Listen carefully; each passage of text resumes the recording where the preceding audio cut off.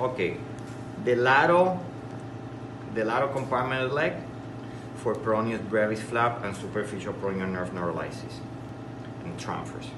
We identified the inferior border of the fibula, proximal, about 3 centimeters is your common peroneal nerve, so your incision had to be just distal to the common peroneal nerve.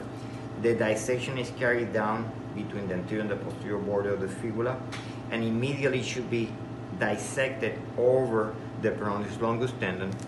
The muscle adjacent to it will be the brevis. Then what we're trying to do with the dissection is detaching the longus from the brevis.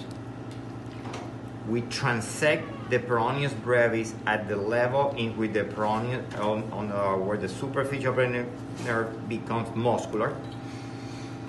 It gets detached from the floor of the compartment, which is the fibula, the flat surface of the fibula, and it gets rotated approximately 5 centimeters above the ankle, maintaining your septal flow that is peroneal to the inferior border of the fibula.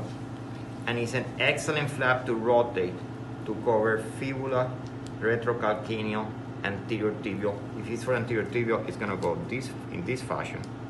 If it's for lateral calcaneus, it will be this way.